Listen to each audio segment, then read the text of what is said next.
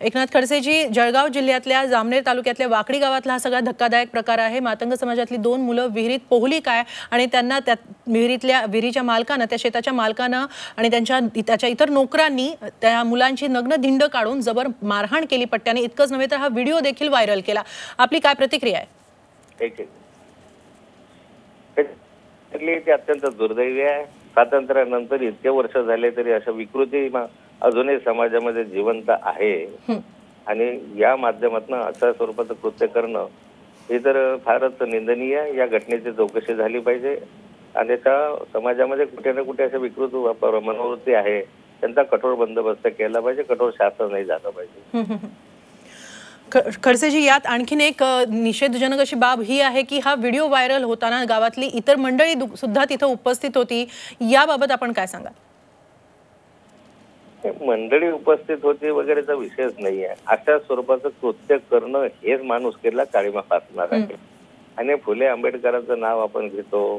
या सगळ्या समाजामध्ये आता प्रगतीच्या दिशेने चाललेला महाराष्ट्र आपण म्हणतो आणि महाराष्ट्राच्या मध्ये अशा स्वरूपाच्या घटना घडतात तर ते काही योग्य नाही आहे। त्या संदर्भात जो आहे त्याची चौकशी निश्चित केली पाहिजे आणि दोषी असेल त्याला शासन झालं पाहिजे। नक्कीच शासन झालं पाहिजे। मात्र 2 ते 3 दिवसांपूर्वी ही घटना घडली आणि पोलिसांनी मात्र तक्रार नोंदवून न घेता किंवा त्यावर तक्रार आली तर आम्ही कारवाई करू अशा प्रकारची भूमिका घेतली। यावर आपण काय सांगाल? सत्ताधारी पक्षाचे नेते म्हणून आपण यावर काय पाठपुरावा करणार आहात? म्हणजे माझ्या माहितीप्रमाणे पोलीसकडे ही माहिती नव्हतीच, कोणी तक्रार त्याच्यामध्ये घेऊन गेलं नव्हतं। तक्रार आली असती तर निश्चित पोलिसांनी कार्यवाही केली असती असं पोलिसांनी मला सांगितलं। पण हा व्हिडिओ 2 ते 3 दिवसांपासून व्हायरल झालेला आहे। व्हिडिओ व्हायरल झाला तरी पोलिसांना हा व्हिडिओ कुठला आहे नेमका काय ही माहिती जोपर्यंत मिळत नाही तोपर्यंत कारवाई करणं अवघड असतं। आता या संदर्भात जर वेळीच तक्रार दाखल केली कोणी केली तर त्याच्यावर कार्यवाही पोलिसांनी केलीच असते ना। आता पोलीस कारवाई करताय। एकनाथ खडसेजी, जर या सगळ्या घटनेनंतर आता कारवाईला जर सुरुवात होते आहे आणि चौकशी होत असताना जर काही राजकीय दबाव आला तर तो आपण हाणून पाडणार?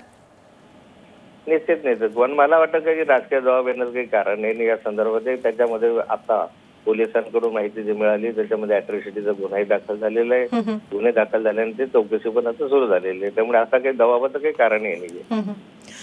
धन्यवाद एकनाथ खडसेजी, झी24 तास कडे ही प्रतिक्रिया दिल्याबद्दल। झी24 तास रहा एक पाऊल पुढे।